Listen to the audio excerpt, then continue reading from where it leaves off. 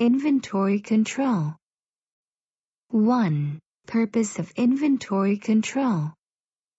When products or materials are out of stock, sales and manufacturing suffer. On the other hand, when inventory levels are too excessive, storage costs increase and money is wasted.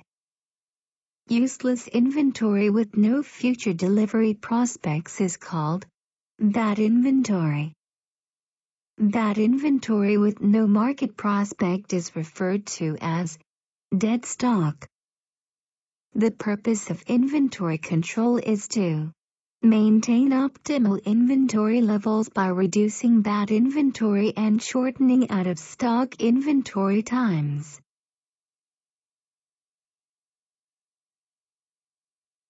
Two. Ordering systems. For procurement, the important unknown variables are when and how much product must be ordered. In order operations, one or the other variable is fixed. A periodic ordering system has a fixed ordering time and a variable product quantity, while a fixed quantity ordering system has a fixed quantity and a variable ordering time.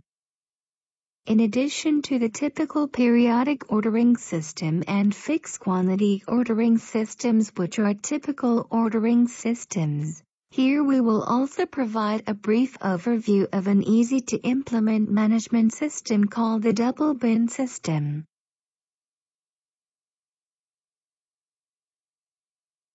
A.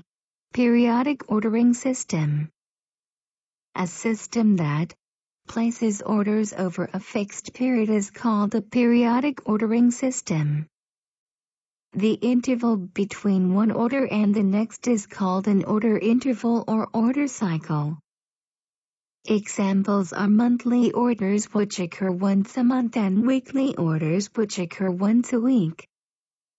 This system is used primarily when the need to manage inventory carefully is required, such as when the cost of maintaining inventory is high, or with products whose demand is difficult to predict.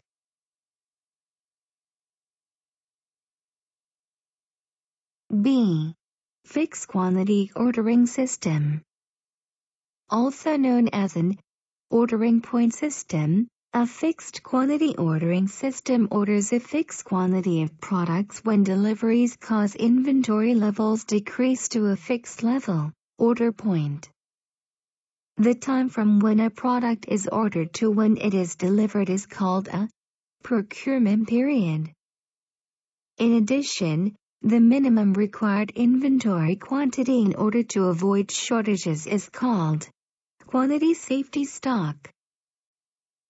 The order point in a fixed quantity ordering system is the sum of quantity safety stock and the quantity estimated demand necessary to compensate for procurement periods. A fixed quantity ordering system is used when the cost of managing inventory is not high, which it is relatively easy to forecast demand.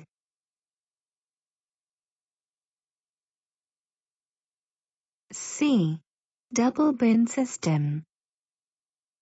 A simplified version of the fixed quantity ordering system. The double bin system requires 2 bins of stock for each product. When one bin is emptied, an order is placed equal to the quantity of items held by one bin. The system is applied when working with items that are not labor-intensive, such as consumable goods.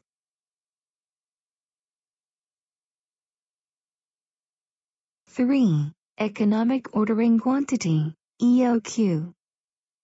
Inventory control costs can be divided into 2 types. Inventory holding costs such as warehouse fees, and ordering costs such as labor and shipping fees that result from orders and purchases. These are collectively referred to as total inventory cost equals holding cost plus ordering costs. Holding cost is basically proportionate to inventory quantity, and the ordering cost is determined by the number of orders that are made.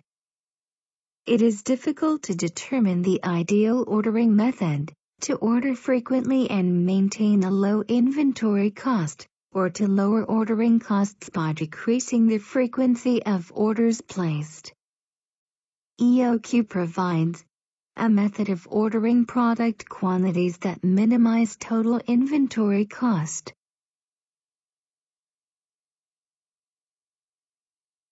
The graph shows how inventory holding cost, ordering cost, and total inventory cost, inventory holding cost plus ordering cost, changes according to inventory quantity. In this case, the order quantity Q, which minimizes the total inventory cost, becomes the EOQ.